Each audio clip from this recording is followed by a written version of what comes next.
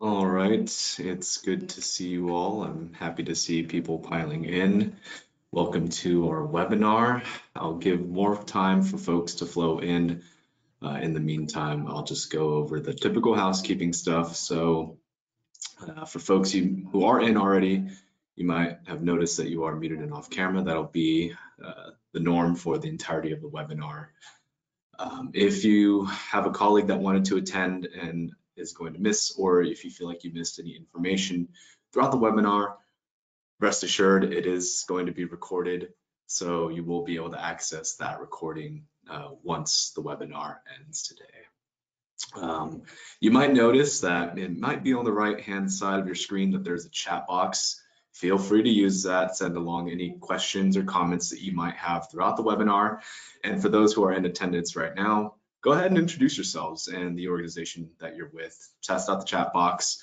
You might notice that there's also a chat and a questions box. You can use the little questions box for your questions, and then whatever comments you might have throughout the webinar, just use the chat box for that. We'll have a window of time at the end of our discussion to host a Q&A. It'll be about 15 to 20 minutes, depending on the amount of questions that we have. Recording, and like I said, the recording of the presentations and a copy of the slides will be sent out in a following email, as well as any other helpful resources like web pages, documents, and other things that are shared throughout the discussions. And again, that'll be sent out later this week. You can access the recording on our YouTube channel at the National Coalition for Homeless Veterans or our website at nchv.org. You'll find that 3 out of the 4 episodes of the series are uploaded there. They're fantastic webinars on staffing challenges, fundraising strategies, and data and compliance. So for those of you who are new and unfamiliar with the National Coalition for Homeless Veterans, or NCHV for short, our goal is to put an end to veteran homelessness. We work toward that goal by sharing best practices, working in the policy space, as well as connecting service providers and people at risk or experiencing homelessness with helpful resources. And these webinars are made possible through the generosity of the Home Depot Foundation, which enabled us to start this project back in 2021. And we've had some very excellent webinars covering a variety of topics since then. So fast forward now, we're in 2023, and we are at the final webinar of this weekly series, which is focused on optimizing internal operations to better serve vets. We go over the operational challenges that service providers might face and the solutions to overcome them. A recurring theme the last 3 webinars is that to provide clients with quality services, organizations must be equipped with the resources to carry out that very important work. And there's no doubt that capacity and the availability of said resources are inherently tied together. With that said, tackling veteran homelessness is a highly complex issue, and there isn't a one-size-fits-all organization to do all the work or a silver bullet program that wraps up every case. This calls for organizations to work together and form strategic partnerships covering services where they might otherwise lack. So the big picture goal in mind is, of course, solving veteran homelessness. Therefore, it's crucial for organizations to share resources, information, and services that can help close gaps in capacity. There's been excellent work done by our service provider to lower the count of homeless veterans throughout the country, and significant work has been done. But there are still thousands of those in need. So we do need to identify and employ partnerships that empower providers to meet the unmet needs of those veterans. So moving on, we have an excellent panel who will delve into what strategic partnerships are, where they fit within an organization, and the ultimate outcomes. So we'll start off with Diandra Gourlay, a VP or Vice President of Social Services at Volunteers of America, or VOA, Michigan. We'll talk about road mapping strategic partnerships and forming that network. And then we'll close off with Kurt Schake, Executive Director of the Veterans Transition Center. He'll highlight VTC's work around key partnerships that help close service gaps. We'll have each panelist introduce themselves during their presentation. I'm going to go off mute and off camera, and I want to remind everyone to use that chat box to put forward your comments and questions, and we'll address those in the Q&A session. And don't forget to introduce yourself and your organization. So let's go ahead and get started. Diandra, you have the floor. All right, thank you so much, Jay. I am happy to be here today. So as stated, my name is Diandra Gourlay. I'm the Vice President of Social Services at Volunteers of America, Michigan. I'm also the co-chair of the Detroit Veterans Leadership Committee, which is the subcommittee of the COC tasked with solving veteran homelessness for the city of Detroit, Hamtramck, and Highland Park. And then I'm also a chair in the American Society for Public Administration in Metro Detroit. So we can go to the next slide.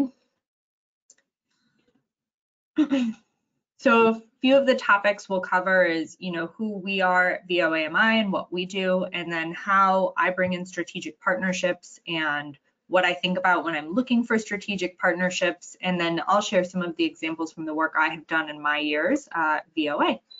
So we'll go to the next slide. Volunteers of America Michigan is the state's largest private provider of services to veterans. So those familiar with Michigan, we cover the bottom third of the state. So think Detroit, Grand Rapids, Battle Creek, Lansing, those are our major metro areas, and it's about 18 counties. So Volunteers of America National has been around for just over 127 years, and it has a long history of serving veterans across the United States. In VOA Michigan, our primary focus over the last few decades has been to serve veterans through housing, healthcare, and employment services. So I joined VOA in 2019, and I have worked in our veteran services area for 3 years now. And during that time, our programs have more than doubled as far as what we offer and the funding streams we have to serve our veterans here in Detroit and the other metro areas. And we've become one of the leaders here in the city of Detroit working to hit functional zero in veteran homelessness. We've expanded the ways that we serve homeless and unstably housed veterans in all of the counties that we serve. And most recently, we have expanded to provide mental health and suicide prevention to our veterans who need that as well. So our key areas of focus in those 18 counties are housing, mental health and suicide prevention, food insecurity, employment, and other basic needs. So we'll go to the next slide. So when I think about what the benefits are of bringing in strategic partnerships, I first want to acknowledge that I primarily serve urban and suburban areas. So if you're in a rural area, some of what I talk about may not be totally applicable, but we do have counties that touch on rural areas, but we have those urban centers that are nearby. So I hope I'm still able to provide some practical advice for those in rural areas, but I am speaking from an urban experience. What I first want to say is that since 2017, Detroit has reduced veteran homelessness by 17%. So when I talk about what the benefits are, that's really where I'm speaking from, is that you can make these huge milestones and growth towards hitting functional zero in veteran homelessness. The majority of that work, or the secret sauce to the work here in Detroit, is really a partnership. We have many providers at the table, some of us with duplicative services, but we work together. And so whenever, myself or other folks working in this space, are in interviews and they ask, well, what is Detroit doing? What is Detroit doing? We say, again, we're just working together. Like that's really the magic behind it, and how we're making these huge reductions. So the benefits are that you are more effective together. I think a lot of times in a nonprofit mindset, we're thinking about our metrics we have to hit, the funding we have to spend, and the results we have to deliver. And there can be some hesitancy to form partnerships because it might reduce like what we are able to do from our grant. And I have to say, in my experience, that has not been true. We've actually had more veterans come into our programs, more outcomes delivered because we have these partnerships. So going from that scarcity mindset to what is possible really is, the first step in forming strategic partnerships. I want you to not be hesitant to reach out to folks, but really like, what could you bring to the table? And in Detroit, we have 3 SSVF providers all working in one area. So there are duplicative services, but because the 3 of us work together, I've only seen benefits to that. So first, homelessness and solving homelessness is a system response. So as Jay said, there is no one single provider or person that is able to do this. when you have a system focus on solving homelessness, it's just going to be more effective at reducing the number of veterans who hit the system, reducing the length of stay that they're in homelessness, and increasing the likelihood that they're going to stay in housing. So by building those partnerships or a coalition or a continuum of care, you're only strengthening the system, and hopefully it means less folks hitting the system and they're in it less time. The second thing is it helps fill the gaps. So every veteran, as you know, has a unique need beyond just housing to ensure that they're stabilized.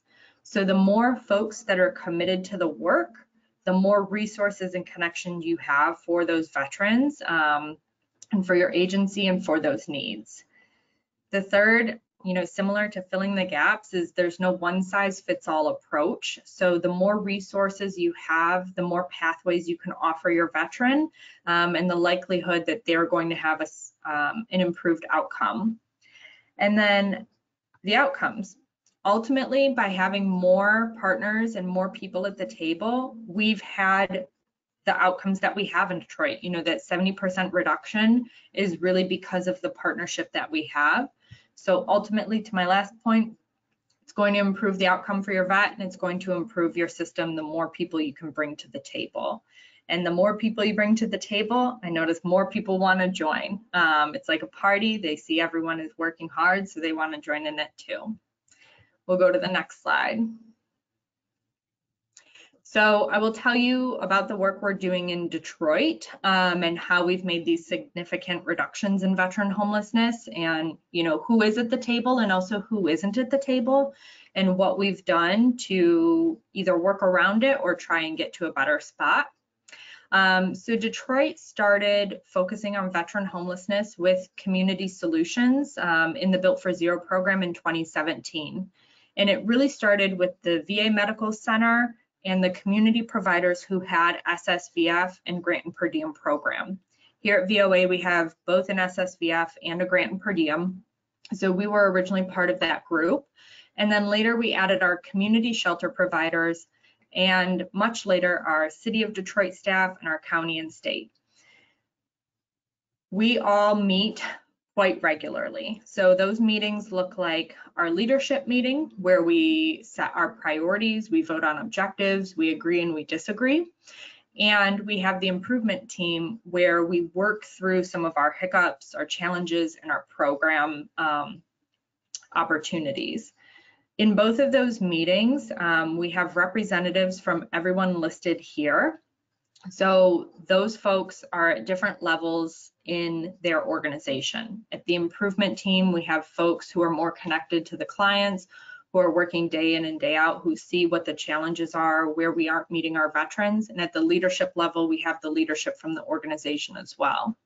So those are open for anyone to attend as well. They're public meetings, they're part of the COC, but really it's where we can dive into the work and have very candid and honest conversations.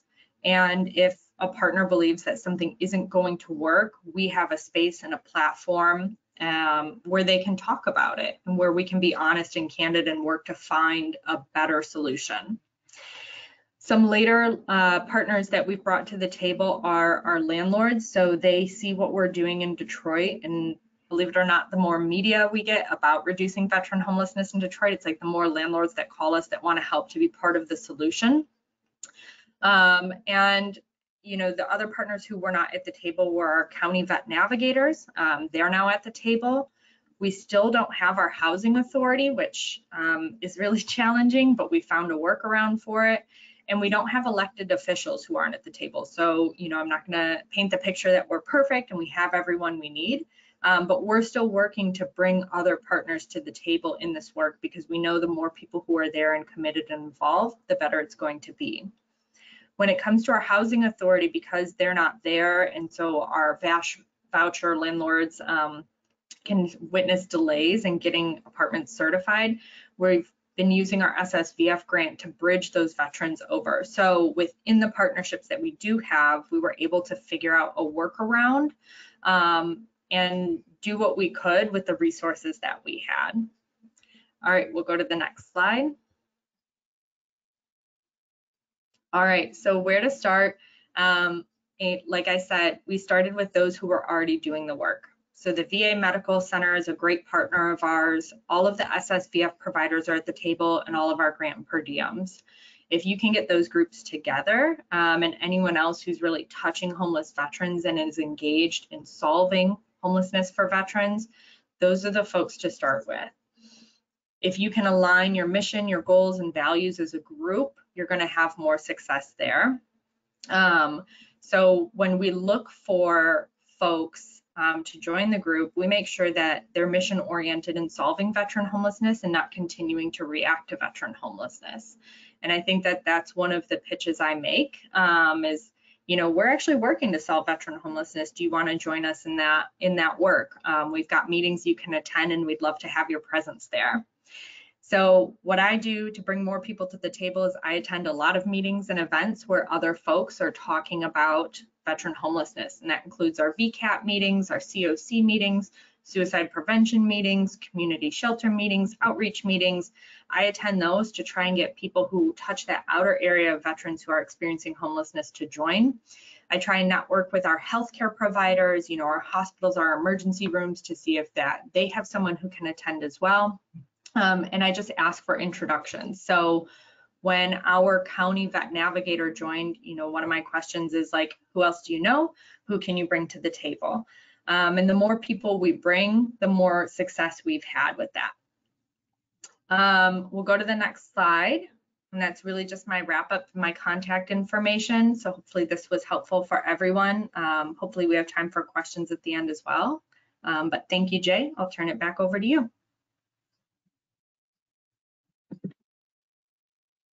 All right, Kurt, you're up. Thank you, Diandra.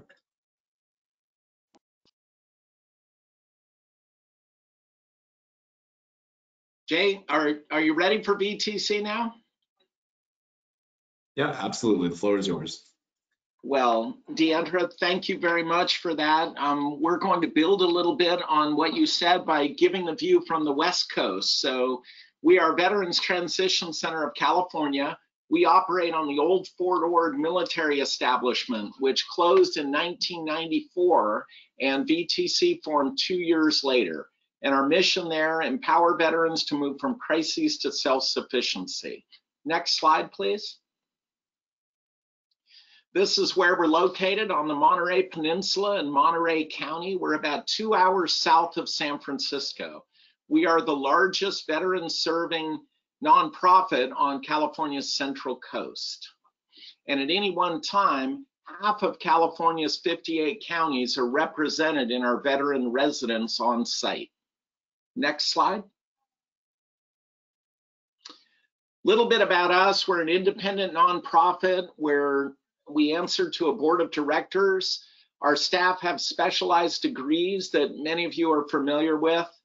Annual budget about $7 million. These are some awards we've won. The awards don't carry any direct benefit, but indirectly they are very, very good for writing grants or seeking partnerships because they lend credibility to that. They also have political cachet, which has really helped us, I think, broadening our partnership base. Next slide. Partnerships, I separated them into 3 areas. We have operational funds that come through Health and Human Services. We have grants through HHS, through Housing and Urban Development, and through the VA that fund some of our specific programs, and we'll talk to that in just a minute. Capital funds, I'll talk specifically about state grants, but counties and cities come through community development block grants primarily. And those have been a bit of a challenge. It's a source, but it's a source of frustration as well. And then finally, for projects, we have visibility at the state. We have partnered with developers and we have partnered with nonprofits. And we have one of those partners here, and she will speak in just a minute. Next slide, please. And these are our programs, and I'll turn it over to our expert. This is Michael Stull. He is a Navy veteran, and he is the COO of VTC. Thank you for having me. Any one vet that comes in will fall into one of 6 programs that we have. You see in these 4 different sections. 3 of them are funded by federal, and the last one is funded by the state. Next slide, please. These are some of the numbers that we have. You can see the sponsor on the left. Federal, obviously, is the VA, and the two state programs are indicated by the state, obviously. Those 106 beds are on Hayes Circle, which will be on the next slide. But the Veterans Hub is at CTF Soledad, which includes 220 incarcerated veterans that we have at this time, with a capability of going up to 1,200 veterans. And you can see the average length of stay on the far right-hand side. Next slide, please. About 250 meters away from our administrative building is what we call Hayes Street, which holds all our VTC housing. It's 16 old duplexes from the old Fort Ord base, the old NCO houses. We've converted them to house either 4 or 5 people per side. And you can see by the various colors the spectrum of the programs in this map. Of note here is that the VA clinic is within a half mile of our location, and that our pantry is also, again, 250 meters away from this Hayes Circle. So we're very close in proximity. Next slide, please. The advantages of putting our vets in a house, and they live much like tenants. And we not only provide the counseling that was mentioned before, but a whole host of other programs and benefits to really give a holistic support to them. You can see all the programs and groups on the groups on the right-hand side, and on the left-hand side, we fill wherever the gap is. Next slide, please. And this is Kurt Schake again. So now we're going to go through 2 case studies just to talk about the partnerships. On the last slide showed Hayes Circle, which is, again, a street adjacent to our headquarters. And we have broken ground on a new 71-unit affordable housing project, which is dedicated and zoned only for veterans and their families. So this, next slide. And this project is called Light Fighter Village. It's named after the tenant unit at Fort Ord, which was the 7th Infantry Division, which were known as the Light Fighters. We formed a partnership with EAH Housing that's up in the Bay Area of San Francisco. And the project is about $52 million. And the project had sat for a number of years until the California Housing and Community Development came in with some accelerator funds. The project was $52 million, and the accelerator funds were $29 million of that. They came in to said, whatever you're doing, speed it up and spend the money faster to get these veterans homed. And as far as functional zero, Monterey and San Benito counties, the 2 counties that we serve, have 154 homeless veterans, according to the most recent point in time count. And VTC currently has capacity for 106 veterans. With this project, we will reach functional zero, and we will be the 2nd and 3rd counties in the state of California to do that. Next slide. And Light Fighter Village, how did we partner to bring this project? It will expand our capacity for housed veterans by 70%. So we got the land we have through the McKinney-Vento Act, which was a 30-year quitclaim deed. And we had to buy the property early. So we had to buy out the last 7 years of the McKinney-Vento Act through what's called abrogation through the federal government. We bought the land is owned by VTC, and the project is co-developed by VTC with EAH, as I mentioned. They're also a nonprofit. The capital funds came specifically, Housing and Community Development, Veteran Housing for Homeless Prevention, gave us $15 million in addition to the accelerator funds that came through. And the remainder of the money, you can see where those came from. But the operational revenue is what VTC is most interested in. This is the day in, day out monthly cash flow that VTC has to support these veterans. And VTC is the sole service provider at the site.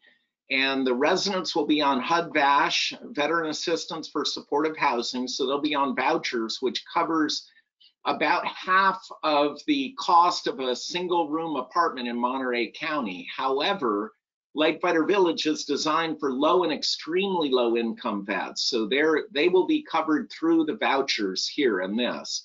We also have about a fifth of the units that are on project-based vouchers. And then we have service contracts through HUD and the VA to provide all residents integrative service with all of the VTC things that Mike had just mentioned. Next slide. So that was the first project. This is the second project. So this is known as, through the VA, as the Monterey Enhanced Use Lease. It's a federal program that I would encourage everyone to look into. This takes excess VA property in accordance with the PACT Act, and it allows you to use the property at no cost for 99 years, as long as you are mitigating veteran homeless through the property. So what VTC is looking to do, in partnership with a number of other institutions, is to take these 6 acres, and as you're looking at the picture, we had put housing on the top of the screen, and then the building, which is 35,000 square feet. We will spend the next century serving veterans as what we're calling a Veteran Center of Excellence. Next slide.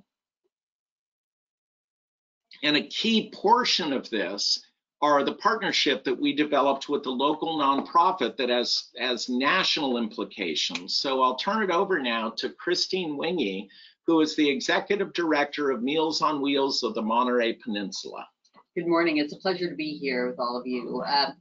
I want to start by saying that we're very fortunate to have found the Veterans Transition Center to partner with as we expand our program, which is currently in Pacific Grove, about 20 minutes away from the VTC. So when I started at Meals on Wheels in 2000, right, actually before COVID hit, we were averaging about 48,000 meals served per year. Since then, we have grown, and we've intentionally wanted to grow to almost 600,000 meals per year. Of those meals, a little over 150,000 of them are specifically served to veterans. We obviously see that there is a need for more growth in our area. We really want to focus on ending food insecurity in Monterey County. And with the partnership with the second kitchen that we're developing with the VTC and this EUL project, we are really on our way to doing that. We hope to have the lease from the VA secured in the first part of next year and have shovels in the ground. We are all hoping by April to get this project underway. We've also developed relationships with other counties nearby that we will also serve meals to, and their veterans as well. And we will at the same time be able to serve meals to a lot of the programs that VTC already offers, because they currently don't have a kitchen. So we're sort of satisfying a need on their side too. So we're working in tandem to make sure that both sides get their needs met. Lastly, we are, another way we're partnering is through a jobs training program, which we will then, with our new kitchen, be able to hire the veterans that are currently in the programs that VTC offers and provide them with kitchen certification credentials to be able to go out into the community. And we're a hospitality driven community here in the Monterey Peninsula. If any of you have heard of Pebble Beach, that's right where we are. And so there are a lot of hospitality jobs in this area. And so we can fill a lot of those jobs with or through the Veterans Transition Center programming. Hospitality training, kitchen staff. We'll also be able to train and employ drivers through this program. So it's a multifaceted partnership that I think both agencies are very excited about. Next slide. And again, VTC and Meals on Wheels are happy to answer any questions, and we're happy to take any ideas you have or to help in any way with any of the agencies on today. So a link to our website is there, but you can also just look us up online. And again, we're happy to help with anything you need. We are active participants with the National Coalition of Homeless Vets. We look forward to this year's conference as well, and we're very grateful for the forum where we can share so all together we can better serve vets. Thank you.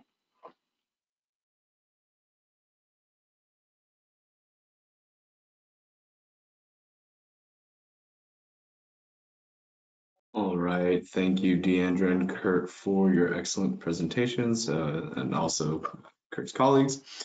We're going to open it up for Q&A. So if you folks have any questions, remember to use that questions box.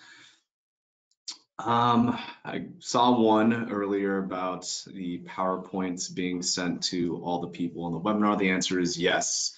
So as I said in the beginning, if some of you weren't there, a recording of this webinar as well as the slides will be sent out in a separate email. You can also access the recording through our YouTube channel or our website, nchv.org. YouTube channel is the National Coalition for Homeless Veterans. So that's that.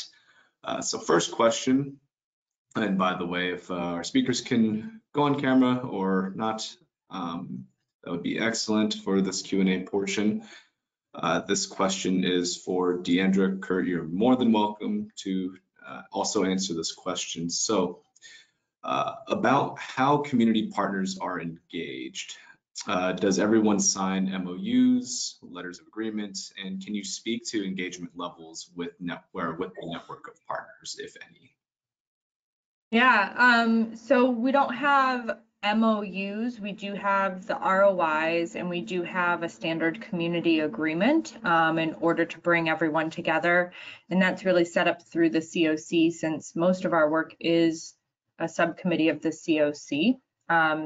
So Jay, can you say the second part of the question again? Yes, can you speak to engagement levels with network partners, if any? Oh yeah, thank you. I think we have really good engagement. So folks attend the meetings regularly, and to the point where when they're not attending, they let us know they'll be absent. So that's really wonderful. When community partners do happen to fall off or miss a number of meetings, either myself or one of the other co-chairs do reach out to ensure that they're still engaged in the work, and that, it's not a scheduling issue that we might have to consider. And so we do try and keep that warm connection. I think one of the things we also do is, have an icebreaker and have those candid moments where you can get to know each other, because I think when you have that human connection, you're more likely to continue to show up and engage as well. Right, and Kurt, do you want to take a stab at that? Sure. I totally agree with what Diandra said. We're also active in the continuum of care. COC 506 is our COC locally, and I'm the board president there, so we're very active with the continuum of care and the coalition here. Our coalition has 28 members, and I think we're all in the business of serving homeless with a variety of services. As far as how we link up, there are a lot of informal partnerships, just word of mouth, handshakes for kind of one-off things. If it's more dedicated, we really do work to get an MOU in place. We did that with Christine and with the Meals on Wheels. So we formalized the relationship specifically to delineate roles and missions. How do we help each other, and what are our obligations? Usually those don't have a financial component to them. If it starts going into budgeting or co-budgeting, we really work to form a limited liability company. And that's what we've had to do with our developers of the sites that we're working on. So when it formalizes, we form an LLC so that we can wall off the project legally and financially from the parent organization, so that we can contribute, but we don't put at risk what we already have. Christine? You said it very well. All right, so next question, this is open to the both of you. So for smaller organizations, what are some valuable cross-industry partnerships that organizations need to know and identify or form, or know, identify, and form? Well, at one time we were a smaller organization, so I would say connect with who your resource holders are. You know, for us, we have United Way, so make sure that you know who United Way knows and United Way knows you, or whoever the United Way is of your area. Also the COC, get engaged there. And I think when you start engaging with the COC, you see who the other folks are at the table, you know, that you can connect with. And then, you know, who is also doing the work. I think don't be intimidated by being a small org, because you have something to offer, and getting connected to those big orgs, you know, you can connect with them and offer what you have and see what they can provide to you as well. But start with your resource holders, who has the information. This is Christine Mungie. I wanted to add to that simply going out and meeting folks in the community, going to different events that are being offered by other local nonprofits, finding out what other people are offering and how you might be able to work together. That's been huge for us. And we have about 300 nonprofits locally here that we probably work with upwards of 50 of them, to be honest with you, depending on the program type. So we're always open to connection and engagement that way.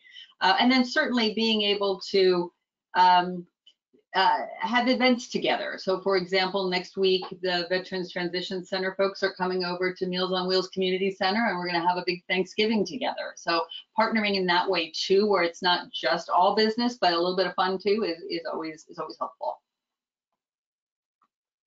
Oh, I actually have a follow-up question to that. Very important. What's the spread for that Thanksgiving? Exactly. So we're working on that now. We have a few surprises, but it will be traditional. So, you know, we want to make sure that the vets are being fed what they would normally want to eat. So things that they got at their dinner table when they were kids, or, you know, young adults. And that's what we're looking to do. Fantastic, thank you. Another open floor question. So what are some challenges early on in the formation of partnerships? What are some barriers? Well, I think I spoke to that a little, and it's in the scarcity mindset, or the mindset of, if I partner, am I going to not be able to meet my numbers? Or if I'm doing this and they're doing something similar, or will we have enough veterans to serve? And I think you have to recognize that you're stronger together, and it's worth the risk, and moving past that mindset. Some of the other barriers, I think when it also comes to solving homelessness, is there's just people who don't believe it's solvable. Like there are people who just believe that this is a system that will always operate this way, and that it's not going to change. And I don't know that we have to change their mind verbally. I think if that's the mindset they have, then we will just show them, and hopefully eventually they'll come to the table.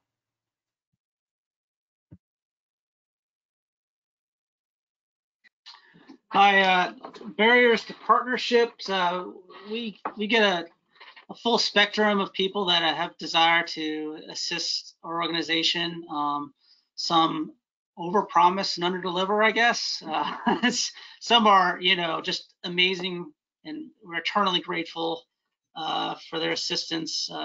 Some though, yeah, overpromise and underdeliver, and it's not a wasted effort or anything, but it's a distraction from our real mission of feeding our vets every day. Kind of delay us a bit, if you will. Getting a formalized relationship also is a barrier. Some people, again, have very high wishes, but they have great reluctance to put anything down on paper. You know, sometimes these larger partnerships require paper, and that might scare people away, but you know, we have to protect the viability of the organization. Thank you.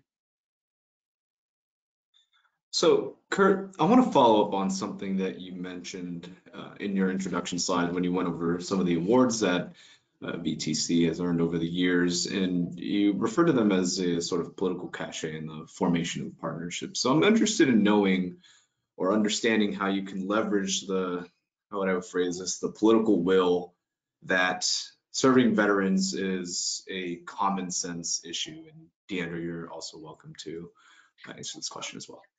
Thank you, Jay. I think, first of all, we're in an area, and I think many of us are in similar situations where they really support the military and they don't like homeless. We're at the intersection of that. So I think people choose to support us. We just need to find, as Diandra said, an area of common interest that overlap.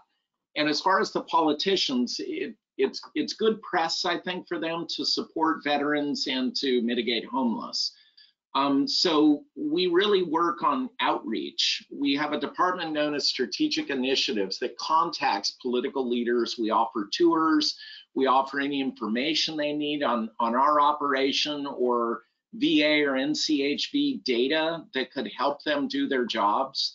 So visibility and overlap is kind of what we look for. And then they come back to us with, you guys are doing a great job. We'd love to put you in for this, and really pay attention to the grants and applications. It seems like a distraction from the normal daily operations, but again, it does carry a lot of weight with donors, grant givers, and partners. I'm going to turn it over to Christine. She had something she wanted to add too. I was simply going to echo what Kurt said, honestly, and say that it's not really a distraction from daily operations as much as it should be part of daily operations, honestly. I spend a fair amount of time meeting with different county supervisors, city officials. They know me by sight. I know them. It matters. Those kinds of connections matter, because then you get the first phone calls when there's extra money for a grant, even from United Way or from our community foundations.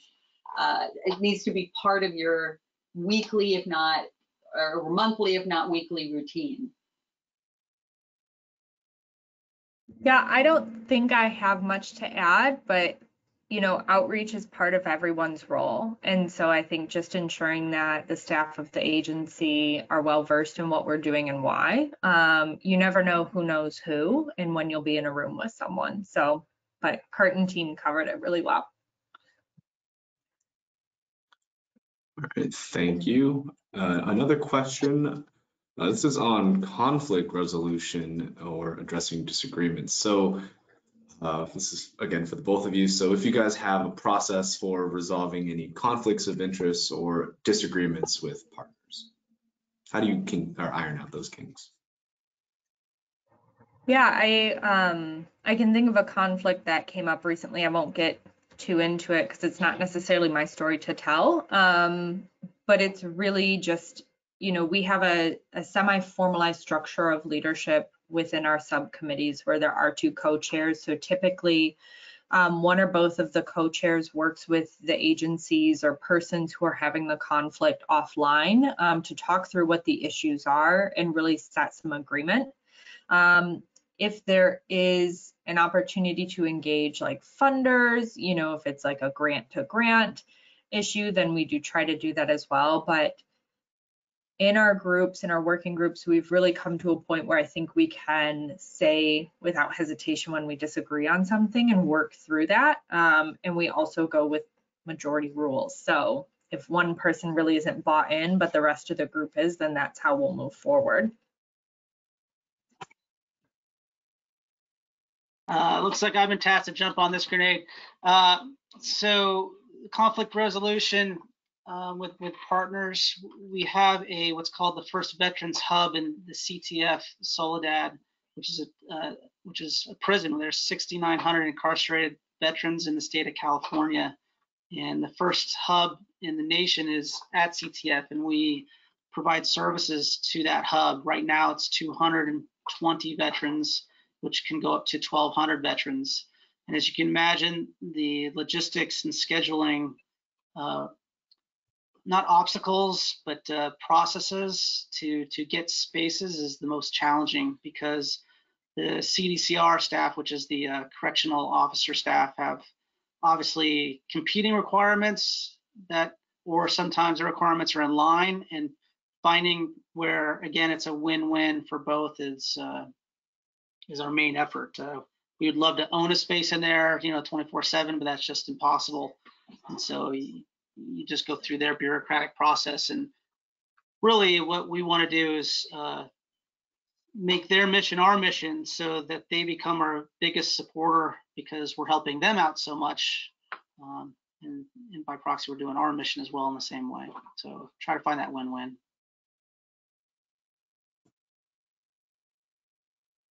So another question here, can strategic partnerships enable organizations to take on more clients that are more complex or circumstances that are typically hard to navigate? Open to the both of you.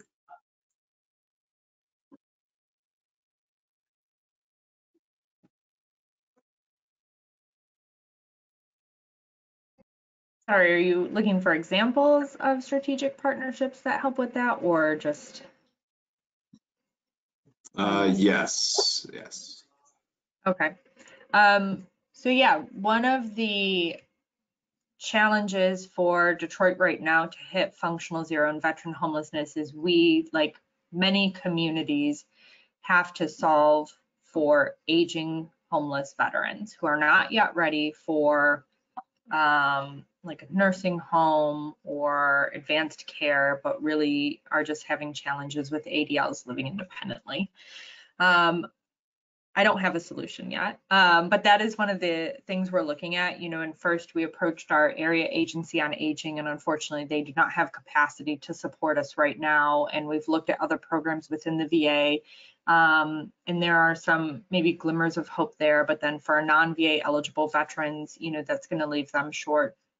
So we're constantly looking at who else we can bring to the table when we hit a roadblock.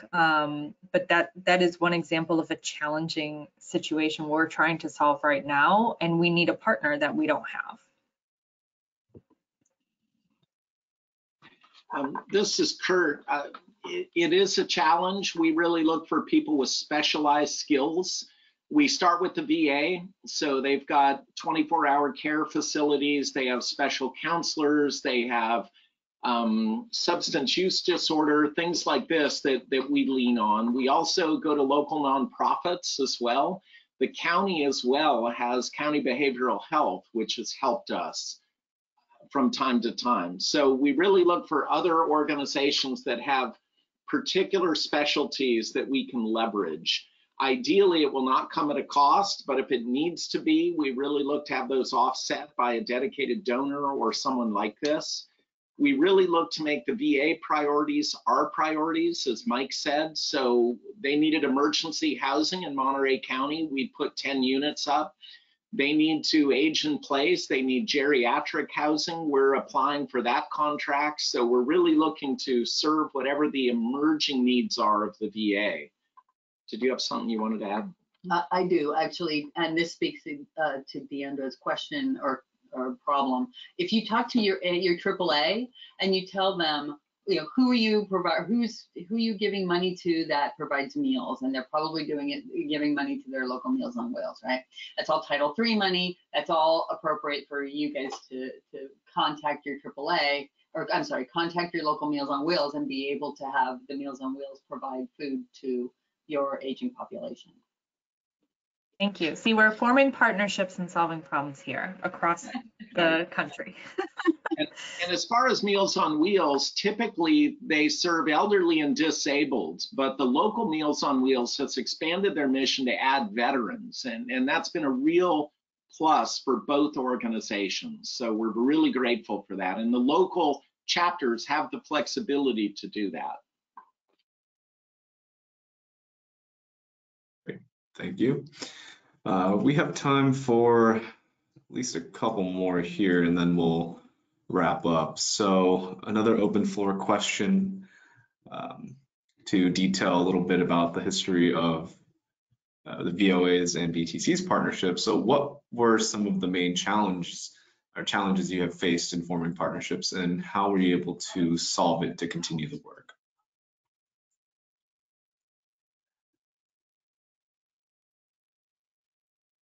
I mean, some of the main challenges are first buy-in. when we're talking about solving veteran homelessness and hitting functional zero, it's really getting people to believe it's possible.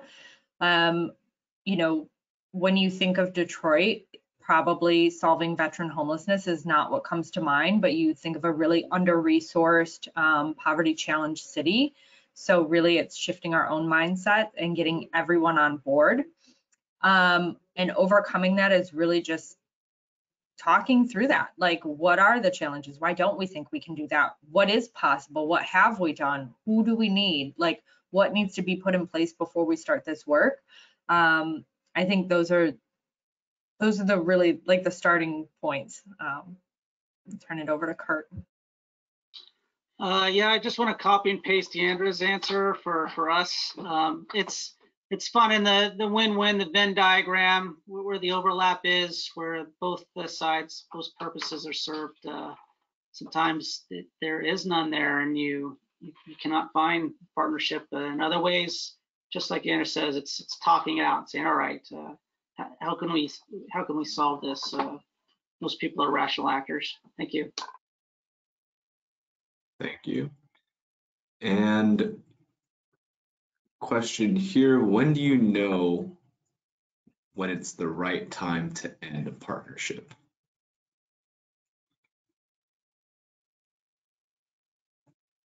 Or is there an end to a partnership?